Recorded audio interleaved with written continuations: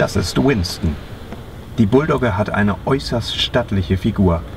Für das Kunstwerk des Russen Alexander Tarantinow reicht eine gewöhnliche Hundehütte nicht aus. Da muss es schon die Karlshütte in Büdelsdorf sein, wo Winston bei der Nord Art ausgestellt wird.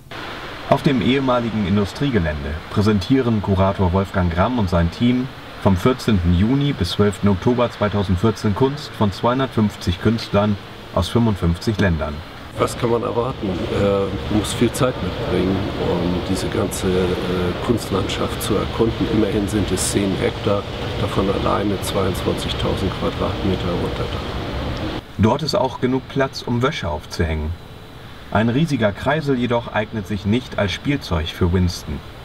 Wohl auch nicht ein Schachspiel unter den Fenstern der riesigen Ausstellungshalle. Die Nord Art zeigt aktuelle Kunstpositionen, zum Beispiel der Malerei.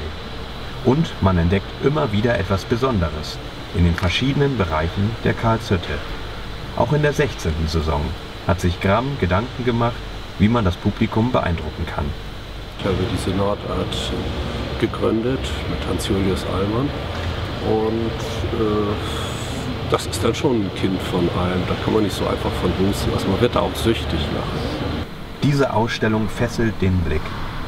Besonderheiten in diesem Jahr: ein Russland-Schwerpunkt, ein chinesischer Pavillon, wo es auch kleine Kunst gibt, und dänische Skulpturen im Park. Hier gibt es auch viel Auslauf für Winston.